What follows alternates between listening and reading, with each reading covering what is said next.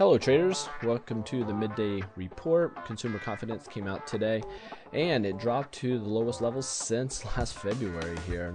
Dropped to 48.5% in September, and the markets initially took a nasty little dive pre-market, but we're in bullish territory right now. Look at this, bullish territory, but the bank is lagging. That is bearish. VIX is up. That is bearish. Even though we're up right now, we're seeing two bearish indications to pay special attention to, and we're lagging in transportation down here. This is the Spider's 5-minute chart.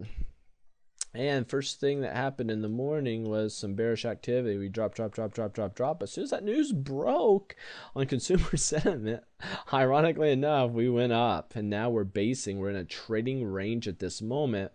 And on the 5-minute chart, be looking at a resistance about 114.62. And I did slightly adjust this line from earlier this morning.